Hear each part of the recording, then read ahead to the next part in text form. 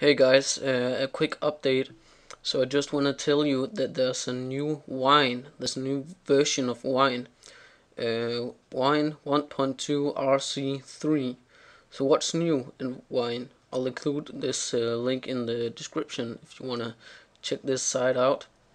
Good news for gamers. Call of Duty installation is smooth now, and Need for Speed Carbon will work with Wine.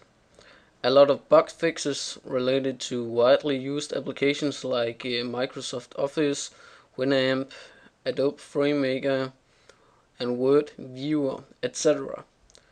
A number of translation related updates, and if you want you can see the full list of bug fixes here.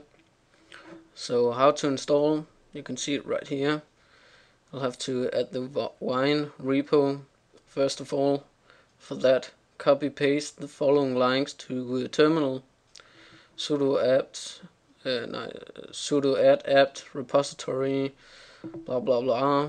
And there's also, if you already installed Wine, you'll have to type in terminal sudo apt-get update and so on.